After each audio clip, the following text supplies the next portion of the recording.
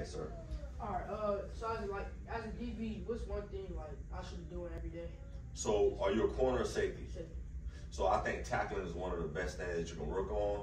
And I know y'all do tackling drills in practice, but you got to take it upon yourself to go out and do a little bit more. I know you're extremely fast, but one of the things they're going to ask you is, if you're not the biggest guy, they're going to always question your toughness. So if you're a medium to, and when I say bigger, this is bigger. What made me a first round pick? I got long arms. So don't mean when they say this, it's not really that being tall. If you're a big body, long extremities person, that helps you tackle. I can punch the ball better. I can go get the ball. I can knock balls down better. So my length helped me. But if you're not the quickest, you're gonna have to be extra tough and working it on, like, shoulder tackling, rugby tackling, grabbing cloth, rolling the guy on the ground. And then if it's corner, I know setting edges is big, right? Nobody can't get around the edge. And how many times I hear coaches say that?